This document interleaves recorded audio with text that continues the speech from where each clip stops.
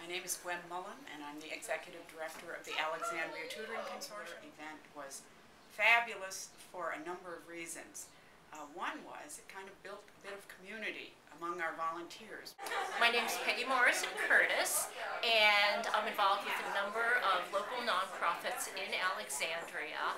And what I liked best about Spring to Action was it was just a whole lot of fun, and it was a way for people who maybe don't have a lot of money to give a little bit and to give to their different organizations.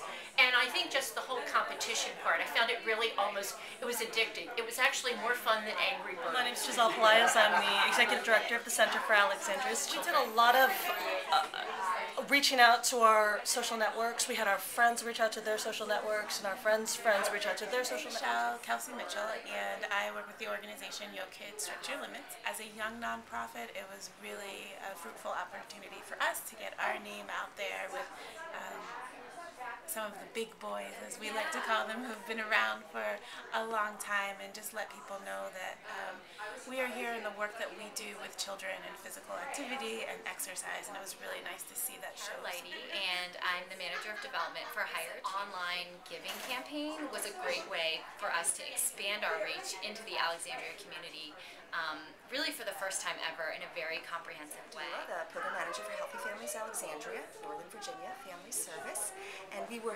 thrilled to be part of the Spring to Action event because this was the first time we made this foray into the online fundraising world, and it was tremendous. It was incredibly simple. We couldn't believe that we were able to raise over $5,000 in Hi, I'm Jeannie Shaughnessy Hodges, and I am proud to be a board member for ACT, but also for Empowered Women International Action. Ended up being really fun. I think it empowered people and inspired them to get involved in something that was just a great energy kind of activity. I'm president of Empowered Women International. It's a very fun campaign and very engaging one for us. We've learned a lot. Our membership has learned a lot.